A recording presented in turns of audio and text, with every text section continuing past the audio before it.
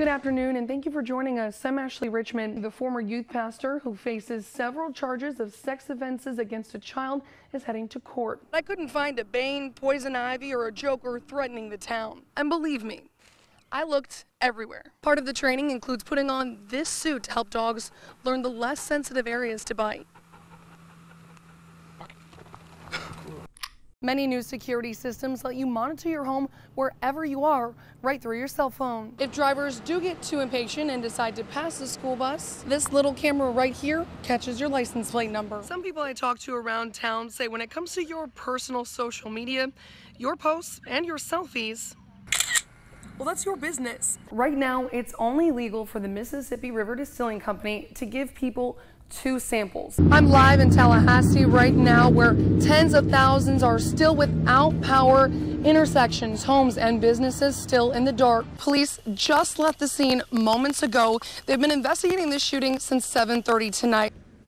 That didn't burn. That did burn. It's the last thing Carolyn and Jasmine Clark thought they'd be doing after school on a Friday night, taking stock of what's left of their life. I had a bunch of collectible items. They got broke. The girl's father did not want to talk on camera. He says he's still in shock. He tells me he cleaned up their yard and burnt the brush about a week ago. The fire was out, but the ashes were still smoldering when the wind picked up just enough to light up the dry grass. The only person home at the time was a family friend. He was sleeping right here at the front of his camper when he woke up because he smelled smoke and felt hot. He looked out the window and saw the flames rising. The Clark's family friend got out all right, and the fire stopped just inches away from the main house. But the destroyed shed held many family heirlooms and pictures. Some are salvageable, many are not. I was actually upset, crying. They mean a lot because my grandma's dead, and she was actually basically my mom. It's a frustrating process sorting through the mess. But unlike the dark soot covering their hands and what's left of their family keepsakes, the girls are trying to see the bright side. I'm just glad none of our picture books got burnt because it has a lot of memories in it. Cherishing the memories and hanging on to what's left. In Tallahassee, Ashley Richmond, WTXL ABC 27. He always wore the best helmets, the best shoes. Christine Rieger says her husband, Steve, was well known in the cycling community. He'd been riding since 1998. Steve was competitive, but not careless. He always knew that I worried when he went riding, so he was always home at 7 at night. But on March 28, 2017, Steve wasn't home on time and he didn't answer his cell phone. At 7:30, Christine got in her car and started driving, looking for her husband on the roads near their home.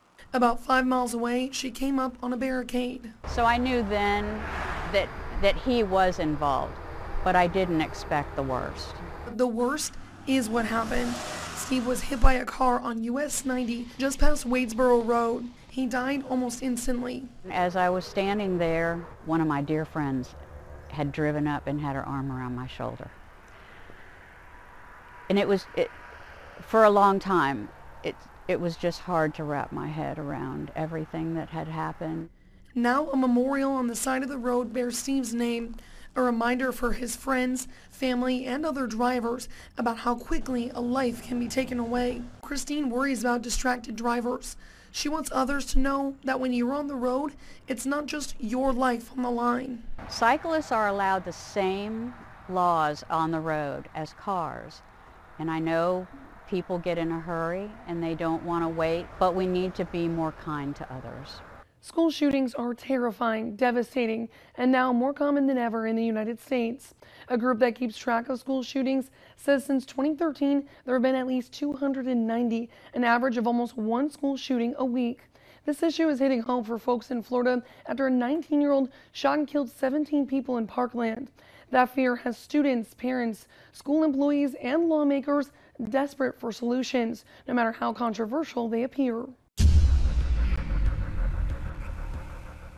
I just saw so many terrified children screaming and running from the building. Teachers, students, faculty, and families in disbelief and horror as gunshots rang out through Marjorie Stoneman Douglas High School on Wednesday, February 14th, 2018. Jamie took a bullet and is dead. I don't know what I do next. I just saw my daughter, cold as can be. She's gone. When it comes to school shootings, actual solutions have been hard to come by.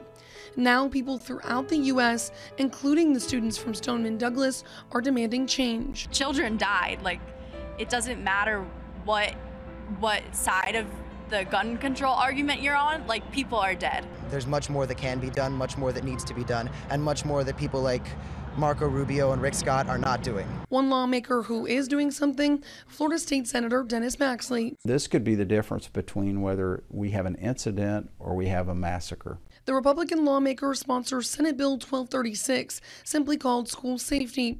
Right now, it's illegal to carry a gun on school property in Florida. This bill would allow school officials to let trained armed volunteers, like teachers, bring their concealed carry weapons into the classroom. It seems unfair to me that we ask school administrators and teachers to be responsible for the safety of our children, but yet we totally eliminate any opportunity for there to be an armed response to an armed intruder. Being responsible means not letting just anyone bring a gun into a school. Under this bill, employees would have to get approval from the principal or district superintendent before carrying a gun on campus. Senator Baxley believes having guns in classrooms could stop a violent situation sooner. And there's always a time delay, particularly as you get to more rural schools. It might be 45 minutes before someone could actually be there to help you. And what we find with studying these permit holders is they don't shoot people. What they do is demonstrate to a violent person that they will resist, and they leave. And so we avoid a violent conflict. The bill was scheduled to be heard by a Senate committee on Tuesday, February 20th, but was pulled the Friday before. Bills similar to SB 1236 have been filed in 4 other states, according to the Giffords Law Center to Prevent Gun Violence. The center's legal director, Laura Cataletta, says the idea of a hero stopping a shooter sounds good in theory, but rarely works in real life. The Department of Homeland Security and the FBI have advised that in an active shooter situation, untrained civilians should not engage the shooter. They tend to put themselves or others in more danger. In the past, civilians trying to respond to such events have missed and injured innocent bystanders. 18 states already allow adults to carry a loaded gun on school grounds with certain permissions. It's not just about safety, it's also about cost. Senator Baxley says arming teachers that are already on the payroll is cheaper than hiring special armed guards. Cataletto worries it's not as effective. When you're a law enforcement professional, you spend every day focusing on keeping the public safe. If you're a teacher or, a principal, your main job is something completely different. And so, to arm them and expect them to be able to do the work of a law enforcement officer is not sensical. We asked local school officials what they think about the bill. Gaston County Schools Superintendent Roger Milton tells me he would not be comfortable with anyone except local law enforcement carrying a weapon on one of his campuses. He's worried that if a gun is not properly secured, it could fall into the wrong hands. We also asked parents what they thought about this issue. Dozens left comments on our Facebook page. Kimberly Bartlam wrote, "Why is this a debate? Armed guards should have already happened, and absolutely teachers should be able to protect our children and themselves." Rosewood says, in part, "Armed, no. What needs to happen is funding and talks against bullying, isolation, and hate." If you look at the countries that do not experience the number of mass shootings that we do, they have very strict gun laws. The more guns that we have will not protect us. Senator Baxley admits there's a long way to go before a bill like SB 1236 can pass. First, he says he's focusing on a bill that would let people concealed carry at churches and other places of worship. If that passes and goes well, he hopes it might ease some of the worry around letting guns on school campuses.